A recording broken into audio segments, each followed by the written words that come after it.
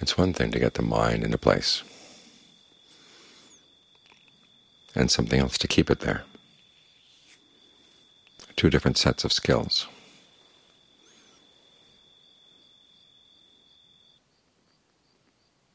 You make up your mind you're going to stay with the breath, and you remind yourself that this is where you want to go. Part of right effort is generating desire. So this is not something you just do because you feel you should do, or you're compelled to do, but something you want to do. You want to gain some concentration because you know the benefits, or you've learned or heard of the benefits of concentration.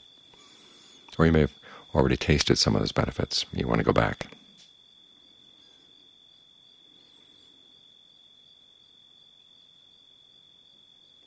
So you're trying to find what the Buddha calls the potential for stillness in the mind. And that can also be a potential for stillness in the body. Find some place that feels comfortable, that when you breathe in feels good, when you breathe out feels good. And you can maintain a steadiness of sensation even with the in-breath, even with the out-breath that doesn't change.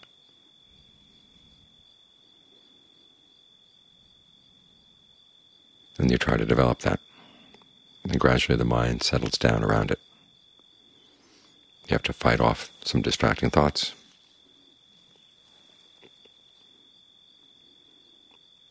But basically it's making up your mind you're going to stay right here and then doing whatever you can to stick with that intention until things settle down. And you actually do get a different quality to your concentration.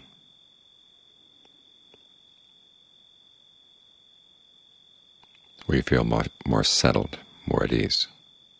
And that's when the skills change. You've got to protect that sense of being at ease, and at the same time not drift off. Though not get so quiet that you lose track of where you are. The Buddha talks about three qualities you're trying to maintain in balance: concentration and equanimity on one side, and effort on the other. To stay with the concentration, there has to be an effort.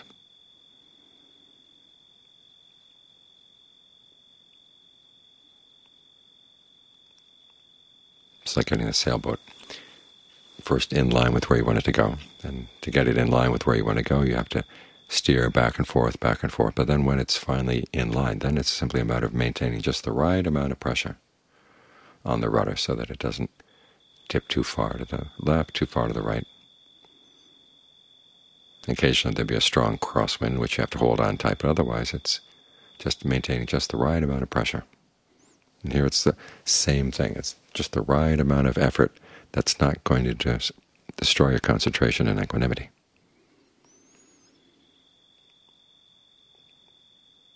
This is one of the reasons why John Lee recommends that when you get a sense of ease and stillness, you start spreading that around. And you can be fairly active at thinking about how to spread it around. You find that if you push it, you've lost the sense of ease, so you have to be as light as possible in whatever physical pressure you put on it. You use simply the power of thought,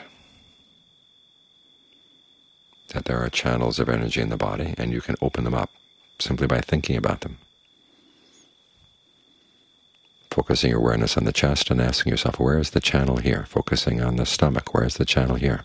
Focusing on your spine, where is the channel there? Down through the pelvis, down through the hips, down through the legs, out to the toes, spaces between the toes.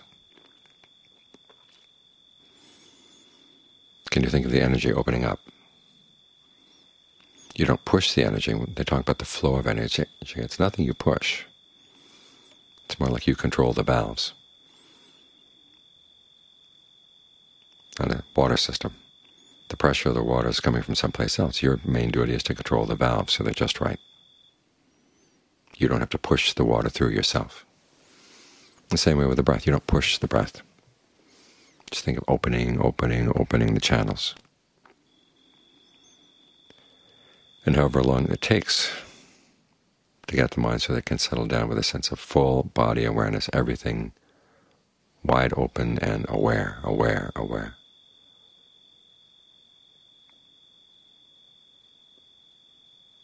However long it takes to get there, you continue with your directed thought and evaluation. This is the work you do in the concentration. So you don't just lose focus, you blur out. You don't lose what you got.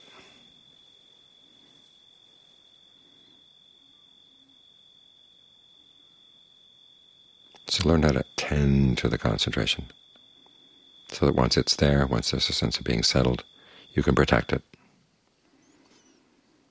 And you maintain just enough energy to keep going, because after all, you are trying to develop a state of mind that has concentration and discernment together. And the directed thought and evaluation are the activities of discernment, particularly the evaluation. In other words, you think about opening up a channel of the breath, and then you notice how well did it happen, how well did the body respond,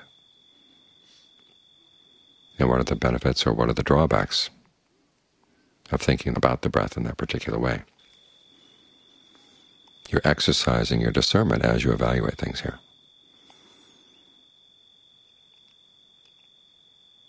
This is what keeps the concentration from becoming just a blank.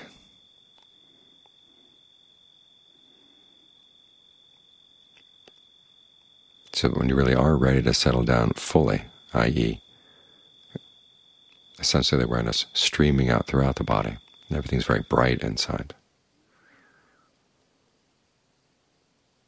then the concentration is enough to maintain itself, and that's when you can let the evaluation off to the side. Part of the mind will complain, well, this is kind of empty here, there's no thinking going on. There's no intelligence going on. If you identify yourself with your intelligence, you're in trouble. You've got to say, I'm willing to be stupid for the time being. Just be here with the breath. To create this foundation. Because what this does, it provides the opportunity for the mind to see more subtle things inside. What's going on still in that concentration.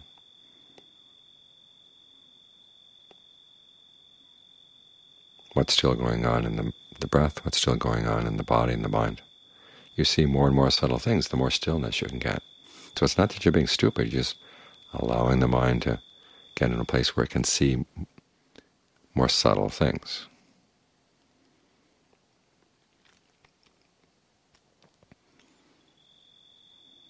And then you watch. It's like somebody in a factory whose job is to watch for minor imperfections in whatever the product is. Say cloth is being sent down the assembly line, and you want to have the state of mind that's open so that it can see any little tiny imperfection in the cloth. Maintain both your alertness and your stillness. So you're ready to stop the machines as soon as you see that the cloth has some imperfection.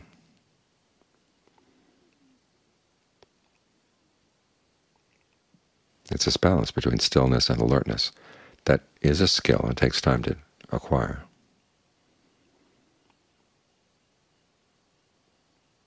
But it involves getting the equanimity and the concentration and the effort all in balance.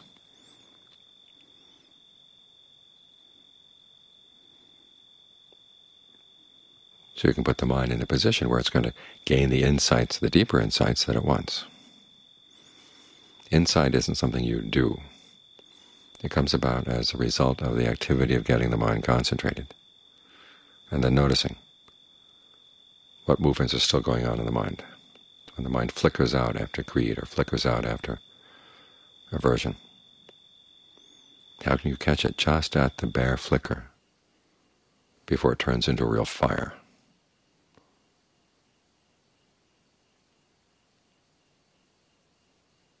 You can see that only when the mind has been well concentrated. And of course the mind isn't going to show its stripes all the time, so you have to be very careful to watch. You can't make an appointment ahead of time that the insight's going to come at 8:20 or 8:15. Your duty is to get the mind in the proper position, looking in the proper place, asking the proper questions for whatever the state of concentration is. And when the time comes, the answers will be there. You'll see in particular how the mind has a thought that comes in, and then you go after it, you go with it, or you react against it. I was reading a peculiar piece today when someone was saying that the problem isn't your mind, the problem is how you relate to it. And the question, of course, is, well, who's relating to what? Isn't the mind relating to other things in the mind? So it is the mind. The issue is the mind. It's just the question of the potentials that are coming up, and then your present karma, your present action, your present choice, and what you're going to do with those potentials. And you want to see the mind in action as it's making those choices, so it can learn how to make them better.